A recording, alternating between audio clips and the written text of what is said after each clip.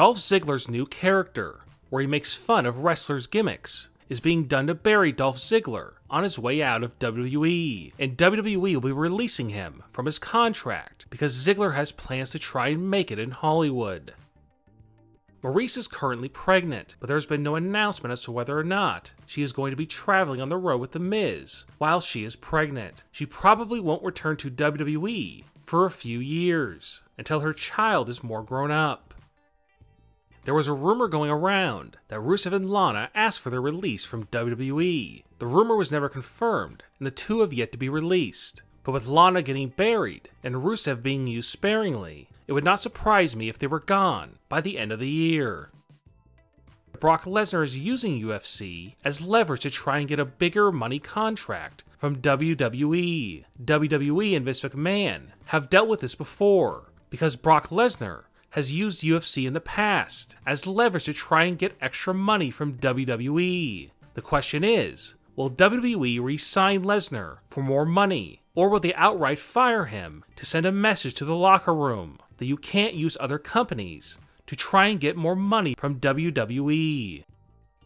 There's a rumor going around that Natalya won the SmackDown Women's Championship recently because WWE wanted to give her one last championship run because WWE plans on not re-signing her when her contract comes up soon.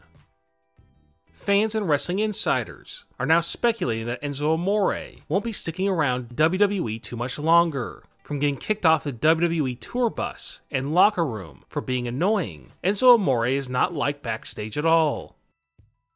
There were rumors circulating recently that Luke Harper and Eric Rowan were going to be repackaged with new gimmicks, but those rumors were revealed to be untrue, and WWE has no plans on using them anytime in the future. It would come as no shock if WWE fired them soon or let their contracts run out.